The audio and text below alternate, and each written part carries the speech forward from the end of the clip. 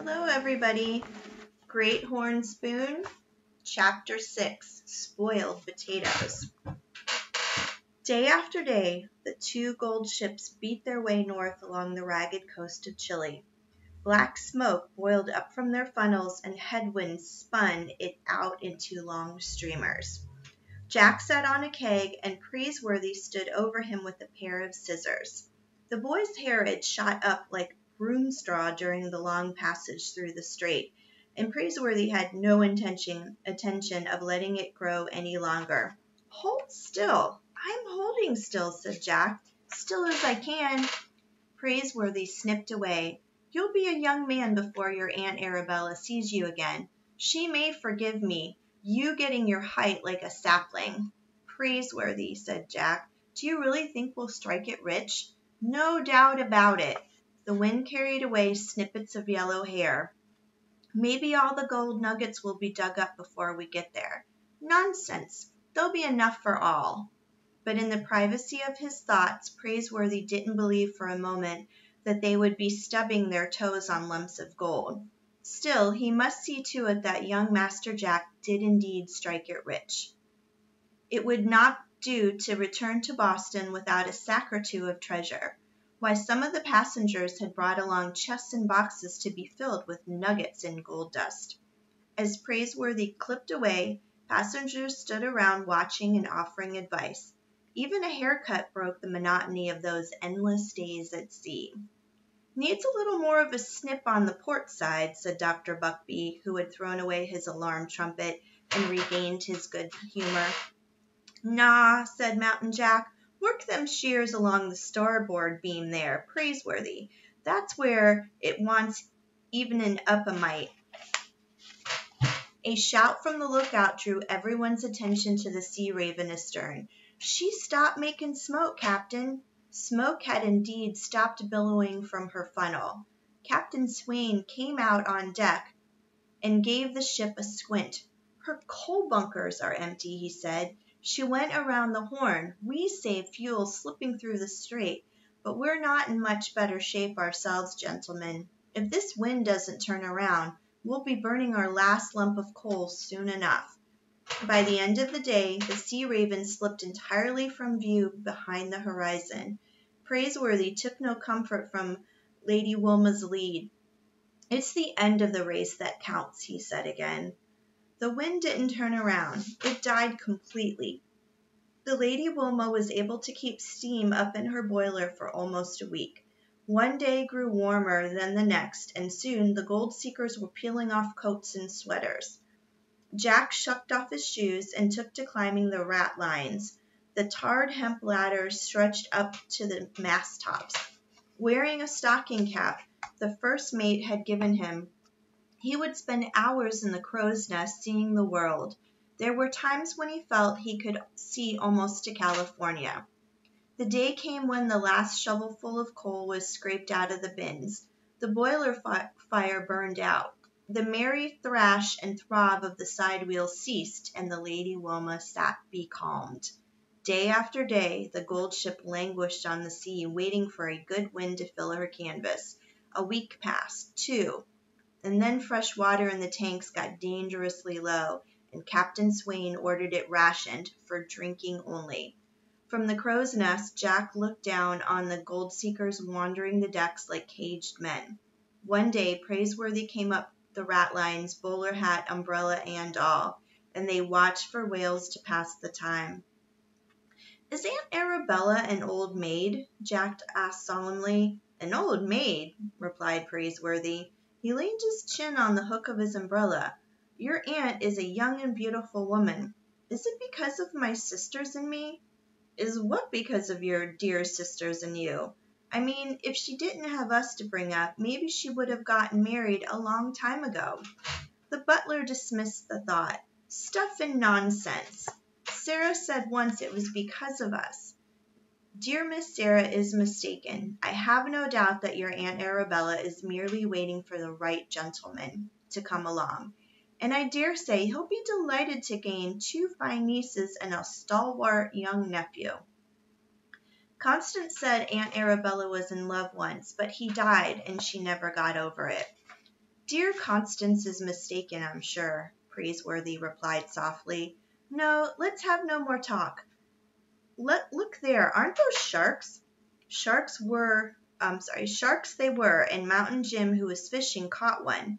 He called the cook, and Mr. Azaria Jones gasped. You're not going to eat that thing, are you? I sure am, answered Mountain Jim. If he had the chance, he'd eat me, wouldn't he? Another week passed, and Mr. Azaria Jones's 18 barrels of potatoes began to spoil in the hold. I'm ruined, he wailed, pacing the hot decks. His heavy face hung slack under a large straw hat. Nonsense, said Praiseworthy, out for a stroll. I'm a poor man, groaned the Yankee trader. I had every cent I own in those potatoes. I tell you, I'm ruined. Then you must sell them, remarked the butler, who wished only to be of service. Sell spoiled potatoes? My good friend, it's clear you know nothing about trade. Not a thing. Who do you think will buy them? I haven't the faintest idea, said Praiseworthy, but that's only because I haven't given the matter any thought. It was a knotty problem, even for Praiseworthy. The next day, the French immigrant, Monsieur Gaunt, could be seen pacing the decks in one direction while Mr. Azaria Jones paced it in the other. Mon Dieu, declared the Frenchman, I'm ruined. My grape cuttings are drying up, and the captain will not give me a drop of fresh water to keep them alive. I'm ruined. Then you must water them, said Praiseworthy. Water them, exclaimed the Frenchman. Water them, you say? With what, monsieur? Why, with water, replied the butler. The Frenchman shook his head. I have 50 gold pieces in my money belt, but 1,000 gold pieces will not buy me a drop of fresh water on this ship. We must find a way, said Praiseworthy. Fresh water and coal lay waiting 1,000 miles further north at the port of Callao on the coast of Peru, but the Lady Wilma seemed rooted to the spot, becalmed and motionless. All that day Praiseworthy racked his brain. Fine men, Monsieur Gaunt and Mr. Azaria Jones, the butler told himself, and something must be done to help them. But even if a stiff wind came up, the gold ship could hardly make port soon enough to save the grape cuttings. And not even in Callao, Praiseworthy supposed, could he find a buyer for 18 barrels of spoiled potatoes. Indeed, Master Jack, said Praiseworthy, I seem to be a failure in my first attempt at both trade and agriculture. I suppose we should, at the very least, reimburse Mr. Azaria Jones for the few raw potatoes we helped ourselves to as stowaways. Suddenly, Jack's eyebrows shot up. A thought bolted from him like lightning. He was unable to speak for a full 3 seconds. Praiseworthy, he exclaimed, that's it. That's what. You've got it. Got what? At that moment, Mr. Azaria Jones came pacing down the deck from one direction, while Monsieur Gaunt came pacing from the other. Jack quickly explained, and Praiseworthy's eyes instantly lit up. Gentlemen, said the butler, holding up his umbrella to stop the Yankee trader and the Frenchman, Master Jack here tells me I have hit upon a marvelous notion. Why, it's so simple. A boy could have thought of it. What's this? Asked Mr. Azaria Jones, his hands clasped hopelessly behind his back. Monsieur Gaunt, said Praiseworthy, as your agriculture adviser, I suggest that you buy Mr. Azaria Jones's 18 barrels of potatoes. They're a bit spoiled, but a good bargain. Potatoes? Exclaimed the Frenchman. Don't make jokes, monsieur. It's no joke, I assure you, said Praiseworthy. Confound it, Praiseworthy, grumbled the Yankee trader. No one is going to pay me for my spoiled potatoes. Nonsense, said the butler. Spoiled the potatoes may be, but juicy they are, sir. Master Jack can attest to that. While they're like fat raindrops in brown skins. Monsieur Gaunt, you need only poke each of your grape cuttings into a plump potato. I dare say they will stay alive all the way to Callao. The Frenchman and the Yankee trader stood facing each other in the sun, and broad smiles crept over their slack, gloomy faces. I'll buy your potatoes, exclaimed Monsieur Gaunt. I'll sell my potatoes, exclaimed Mr. Azaria Jones. I'm saved, said one. I'm saved, said the other. and the bargain was struck on the spot. Jack remained silent, but stuck his hands in his pocket and felt proud of himself. Why, if he hadn't been a stowaway, if he hadn't slaked his thirst with the potatoes at hand, why, some future hillside would be left without a vineyard. "Gentlemen," said Mr. Azaria Jones, beaming at Praiseworthy and Jack, "you'll need a few tools in the gold fields. When we reach Callao, I'm going to buy you the best pick and shovel to be had." "On the contrary," corrected the Frenchman, "it is I who will buy them the best pick and shovel in Callao, in all of Peru." With that, Monsieur Gaunt hurried to the hold and busied himself with the jackknife. He cut holes in the potatoes and clipped in grape cuttings like so many straws. The next morning a mid from the south came up, and the Lady Wilma's canvas swelled out in great white billows. A happy shout went up, and the ship began to move through the sea. For days after that, Mr. Azaria Jones stopped anyone who would listen to say, "Remarkable pair, Praiseworthy and the lad. Both traders, you know. Imagine finding a buyer for 18 barrels of spoiled potatoes."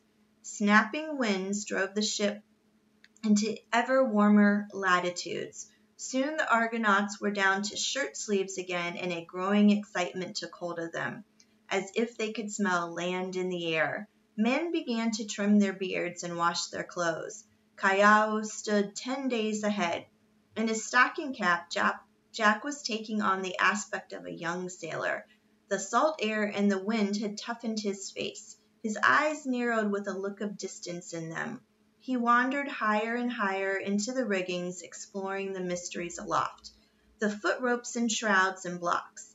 More than once the boatswain, a bantam with a voice like a frog's, chased him down, but it was like trying to keep a boy out of a backyard tree. Hanging onto a yardarm, Jack was the first to notice a white speck on the horizon from behind the Lady Wilma. The speck grew into sails, and the sails into a ship, and the ship turned out to be the Sea Raven. "She's gaining on us!" shouted Mountain Jim. By noon, the Sea Raven was alongside, skimming lightly over the seas. The wind seemed to pick her up and carry her along like a feather. "Blast!" roared Captain Swain. "And me half sunk in the water with building bricks. Bricks! I've got a notion to dump them overboard." By dusk, the Sea Raven was gone, beyond the horizon, far ahead. And that is the end of Chapter 6. Tomorrow we will read Chapter 7. See you guys then. Bye.